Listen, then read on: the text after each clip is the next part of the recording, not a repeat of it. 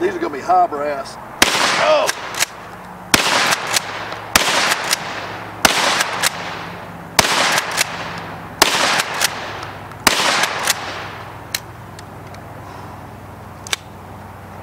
God damn.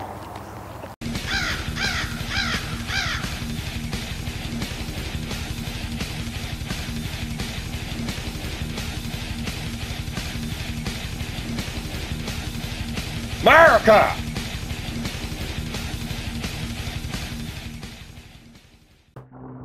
So we're talking about the Smith 916A. We decided to make a video about this because we got one of these in the shop the other day.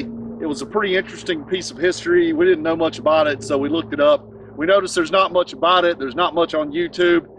So we decided to test it out ourselves. This thing was made by Smith and Wesson between 1972 and 1980. They bought the patent and tooling and design and all that stuff from Noble Manufacturing. They went out of business because of poor shotgun quality. This one here, we discovered it's pretty poor quality as well.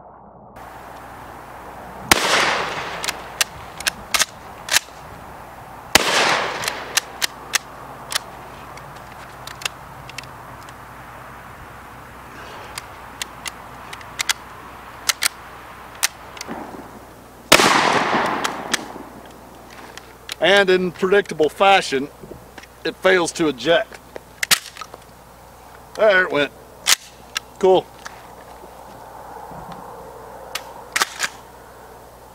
Now it's not feeding. Good stuff. Oh, look, it's got it all ripped. Nice.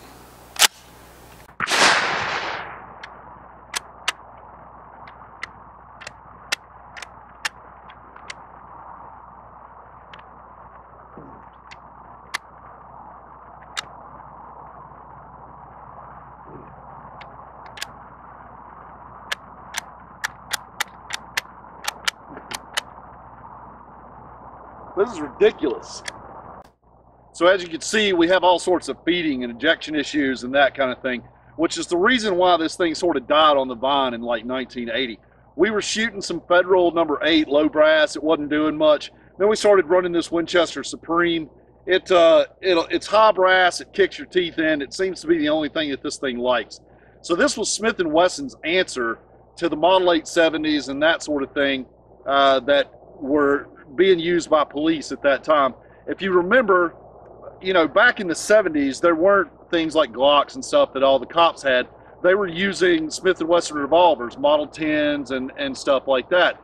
So Smith really wanted to get into that that market with like the 870s and the Winchester 1300s and things like that that the cops were running, except that the cops hated this for the same reason that we did. It had feeding and ejection problems. It took our that number 8 and it would just get stuck in the barrel and rip the brass apart. It just wasn't very good at all. So what we're going to do is we're going to continue on with this Supreme that it seems to like, and then we're going to pattern it a little bit, and then we'll shoot some other stuff. So we're going to run it at about 10 feet, super close, and see how this this gun patterns with this Winchester Supreme double-aught buck.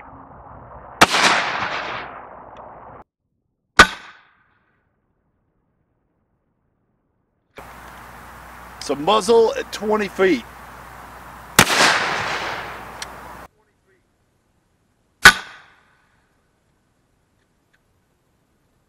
So now we're going to try 30 feet and see how it patterns.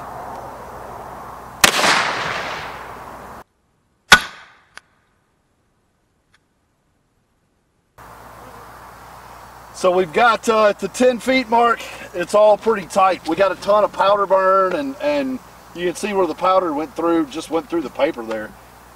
So, you know, this is kind of a home defense or a duty type gun. So you can get a good idea at the ranges that you'd be working in a home defense situation. It's most of the time you're not going to be taking 30-foot shots at the house. So, you know, this is probably a lot closer to what you'd be doing in real life. This is 20 feet in the middle, and you can see that it spreads significantly more around 30 feet. But so that's what it looks like with some buckshot. So, you know, we don't really get to use our guns for home defense very much. Most of the time they sit in the closet, especially like this. It's not even a hunting gun or anything. So you got to figure, what else are we going to do with it? Personally, I like to eat, so maybe we can use it for that. So perhaps we can butter our bread. Let's give it a shot.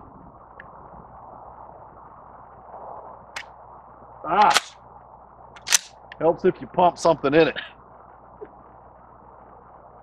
Hey! Look at that! Excellent!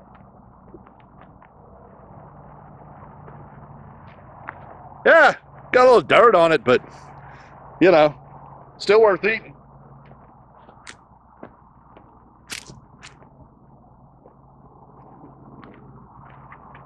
Nice.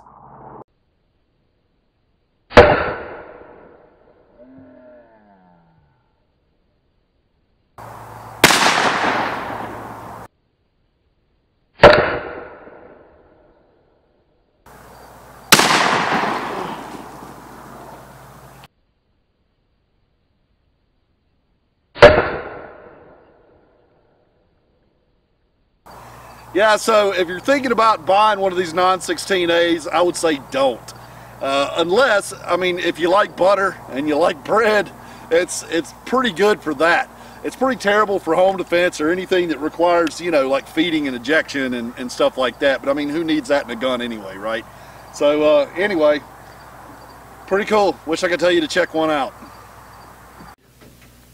Hey guys, it's Mr. Guns. Thanks for watching our video. If you thought it was cool, go ahead and like and subscribe. We should have a bunch of cool stuff coming in the future too. Or follow us on Facebook and Instagram if you just want to get good gun deals or see what we got going on. The links will be in the descriptions below. So thanks for watching the video, and we hope you'll follow us in the future.